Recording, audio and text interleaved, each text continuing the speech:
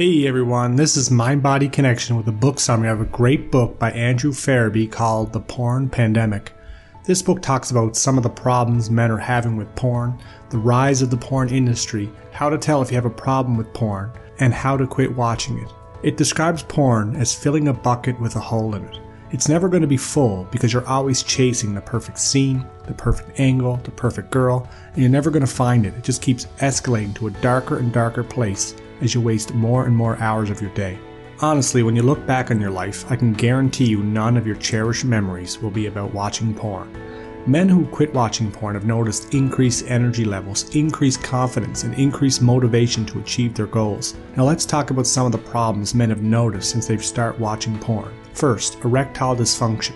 This has always been a problem for older men, but since high-speed internet porn has been around, doctors have noticed an increased number of younger men who are reporting that they can't perform when they're with a real partner. Other problems such as men who are putting their jobs and relationships at risk due to porn. Men who are choosing to watch porn rather than to have a real relationship. Men who are having difficulty relating to and attracting women. Men who've lost motivation in their life, they're less social, and they have difficulty connecting with people. Men who don't look at women for the beautiful and intelligent people they are, but rather look at them as an object or someone that they can get something from. These are just some of the problems men have been experiencing. In the book, Andrew highlights some of the facts and figures which show the growth of the porn industry. As of 2015, the porn industry was a $97 billion a year industry.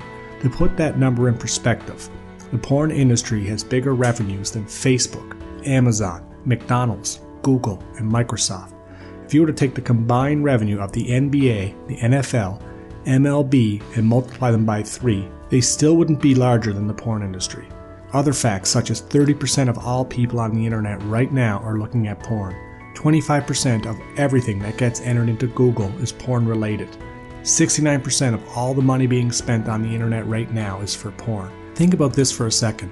Most porn is free, yet 69% of the money being spent on the internet is for the higher quality stuff that you have to pay for. Pornhub, the world's largest porn site, reported that 4.4 billion hours of porn was watched in 2015. In other words, the hours of porn watched in 2015 was longer than human beings have walked this earth. Porn has been shown to overload your brain with dopamine, the feel-good hormone. It overstimulates the brain, so real life seems boring, and nothing you do all day will be as exciting as the porn you watch. So you start to withdraw from real life and lose interest in things. After enough time, porn changes our brain from being hardwired to a real person to being hardwired to a computer screen. That's why some men are experiencing erectile dysfunction when they're with a real woman.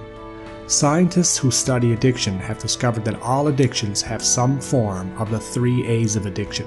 Accessibility, which is how easy it is to get, affordability is how much it costs, and anonymity, whether you can keep the addiction a secret or not. Most addictions have 1 or 2 of these, but porn has all 3. Take alcohol for example. It's accessible because you can buy it in many places, but because it's not free, it prevents people from drinking it all the time or drinking as much as they want. Alcohol also has anonymity because you can hide it from people, but high-speed internet porn has all 3. You can watch it anywhere on your phone, your computer, your tablet. It's free and you can keep it a secret from everyone. It's the perfect combination for addiction. Okay, so how do you know if you have a problem with porn? If you answer yes to 1 or more of the following questions, you may have a problem. Do you find yourself spending more and more time watching porn? Do you have problems when you're with a real partner, such as erectile dysfunction, or you need to replay porn scenes in your mind to bring yourself to orgasm? Do you promise yourself that you will no longer watch porn, but you find yourself back there again and again? Do you find yourself watching things that are now more hardcore and graphic than when you first started? Has porn caused a reduction in your friends or social commitments? Do you feel ashamed after viewing it? Do you feel porn is preventing you from reaching your goals? So if you think you have a problem with porn, how do you quit? The first step is to take an estimate of the number of hours or minutes you watch porn every day, and also take an estimate of the number of scenes you typically watch per sitting. Then follow this 7-step process. You can pause the video here and take a look at the 7 stages. I'll also put them in the description below. But basically the 7 stages are a gradual reduction over time of the number of hours and minutes you watch porn and the number of scenes you watch each day, to eventually it gets to the point where you no longer need porn at all. When you're trying to quit and you feel the urge to start watching porn again coming on, the best thing you can do is change your state. This means you change the way you feel. You can get up, you can go for a walk, you can take a cold shower, you can do some exercise. If you change your state, if you ignore the urge, it will eventually go away. You can also check out these websites, getcoldturkey.com, which blocks certain sites, and rebootnation.org or yourbrainonporn.com.